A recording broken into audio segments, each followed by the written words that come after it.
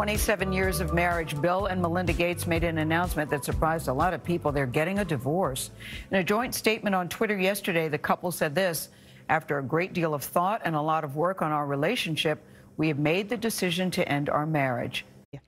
Microsoft co-founder Bill Gates and his wife Melinda Gates on Monday released a joint statement saying, quote, "After a great deal of thought and a lot of work on our relationship, we have made the decision to end our marriage."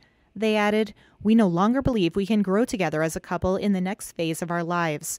We ask for space and privacy for our family as we begin to navigate this new life."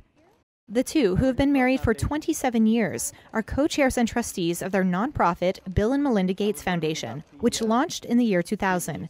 The foundation, which focuses on public health, currently has over $51 billion in assets,